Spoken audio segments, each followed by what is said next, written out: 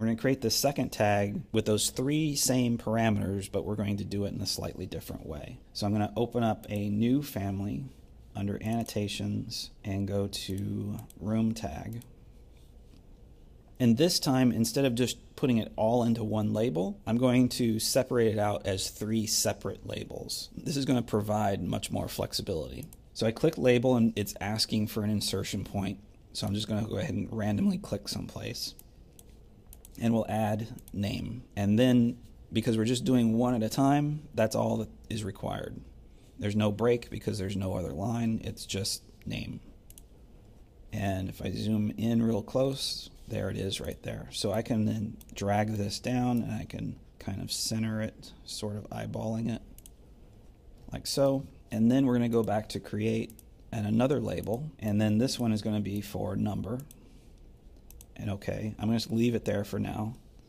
Go back to create, label, and this one is area. So now there are three separate items. And because they're three separate items, it allows me to do things to them that don't apply to all of them. So for example, name. I want to have the name be in bold, and then the number and the area to not be bold. So what I'm going to do is click on name, say edit type. I'm going to duplicate this because I don't want to overwrite it. I just want to duplicate it. And I'm going to call it 1/8 bold. And then I select bold right here, click OK, and now the name is in bold, but the other two are just regular text.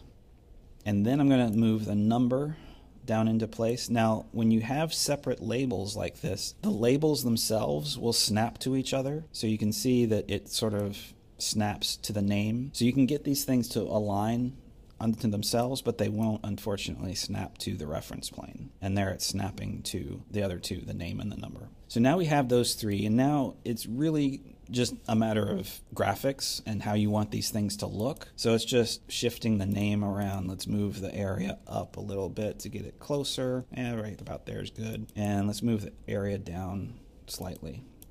Now, in most room tags that I've seen that look like this, there's typically a box, like a visible box that goes around the number. So if you want to do any sort of graphic like that, you're going to go to create and just use lines. But up here you have different subcategories. So I'm going to click on room tags, and that's the subcategory. And I'm just going to draw a rectangle around the number like that. But now I have to define the size and the shape and the position of that rectangle. So what I'm going to do is, it's not really necessary to lock it down with parameters and all that sort of thing. You can just set this with these temporary dimensions. So I can go in here and I can change that and make that 1/8 and say that looks pretty good, and so we'll do 1/8 on this side, just typing that in. So now that box is centered that way, and then let's check the height. Let's see what the height is. So we'll change this number to, I like to have nice kind of round fractions. That's too big, so let's go down to 1/4. That's starting to look better. Now, because this is a label and because it's sort of fixed, you don't really have to worry about locking the size of that box down. It will just stay that size. You don't really have to worry about it. But what I do want to do is kind of massage this a little bit. So let's move this up. So I'm just highlighting the box and the number label and just sliding that up a little bit. And then the area, I'm just using the nudge command, so the up and the down arrows kind of nudge these things. And then once you get it graphically looking the way that you want it to be, one other thing to check is the size of the boxes, of course, making sure that the name box is appropriate length. The number will pull that in. This is also a little trick of how you can make sure that the number is actually centered on the box. As you pull this in, and see how the box is hanging out here on this side, but it's lined up on this side. So that tells me that the number is not actually centered within that box. So then I use the nudge tool to kind of slide it over.